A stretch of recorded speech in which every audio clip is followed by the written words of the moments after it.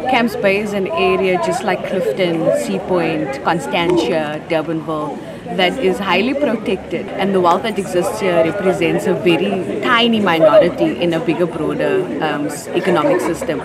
And this space also is rich in terms of the historical displacement and erasure of histories, particularly around slavery and colonization. Areas like Camps Bay and being able to infiltrate and capture areas like Camps Bay is quite strategic, and it's also imperative that we begin to do this in spaces like this, because essentially most of the time we think that we should only be capturing or infiltrating spaces that do not touch this very small percentage of people that basically has captured the state.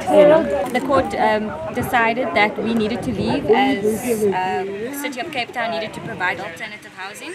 And the City of Cape Town did make a very weak attempt at providing some alternative housing. All they provided was a structure and a plot of land in Philippi, which goes against everything that we've been saying from the very beginning of why we're occupying this space. Safe, dignified spaces need to be made available for queer people, women, children, people who are vulnerable in our city and live in dangerous conditions. And then the City of Cape Town basically just gave us a slap in the face with exactly what we said was not suitable and not adequate. So we are leaving today, but we are not leaving by choice. We are not taking the alternative housing either.